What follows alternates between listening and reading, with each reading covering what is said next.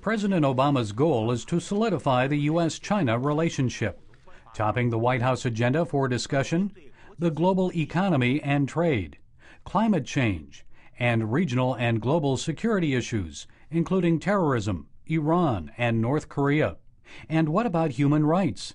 It seemed to be a priority for Ronald Reagan, George W. Bush, and even Jimmy Carter. Just before she visited China earlier this year, Secretary of State Clinton said human rights would not be a top priority of the Obama administration. As for religious freedom, the United States still lists China as a country of particular concern. China Aid Association President Bob Fu gives one reason why. The government wants to exercise a total control of the church and to order the church not to exercise their faith, especially to practice their faith by sharing the gospel wherever they are. When the State Department released its annual Religious Freedom Survey last month, Assistant Secretary of State Michael Posner said religious freedom will be part of the U.S.-China dialogue for a long time to come.